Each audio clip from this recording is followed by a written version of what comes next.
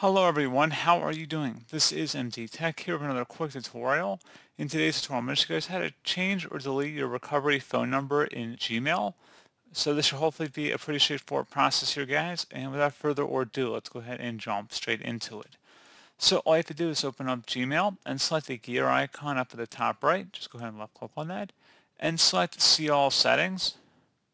Select Accounts and Import. And then where it says Change Password Recovery Options, scroll down, Recovery Phone, go ahead and select that. And then you have to enter in your password in order to go on to that setting page. At this point, go ahead and add or edit a recovery phone number you have on this list, and that's pretty much it. So as always, thank you guys for watching this brief tutorial. I was able to help you out, and I do look forward to catching you all in the next tutorial. Goodbye.